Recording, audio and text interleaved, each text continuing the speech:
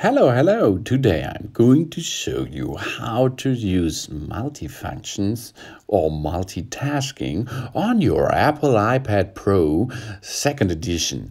That means this is the device from 2017. You have a home button there. You can do the multitasking setup in two ways.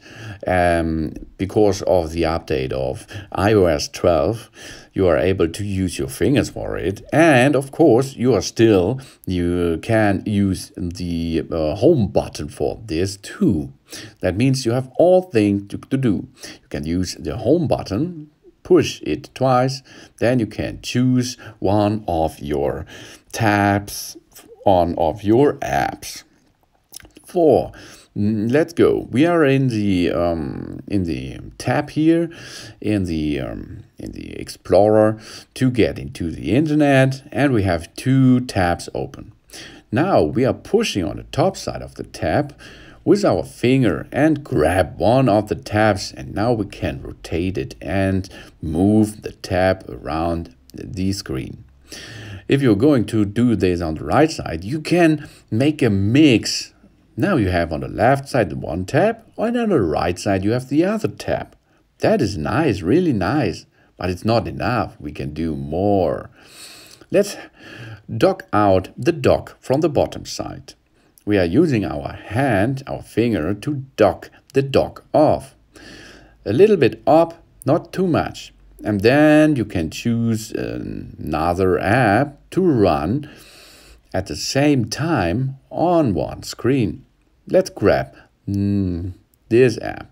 And you can see now the other app is running in front of our two open tabs in the background. Nice. This is nice, and you can walk on all the three screens or screen areas at the same time, and you can read and delete and work with it easily, really easy. You can do this not by using every app. Some apps are not function like this apps. You can see them if you push them and you are going to get them in the middle, and the app is going to spread out. You know that it doesn't not multifunction. If you are using some other apps on the screen, you can choose the location, or you can swipe it out on the right side. Then get it back in position if you are swiping with your fingers out of the right to the left side. Then it comes back on the front screen. Nice and easy as shown. Wow, this is multifunction. This is multitasking deluxe. I like it really much. And you can choose so many different apps for this. You can use the booking app. You can use every app, nearly every app.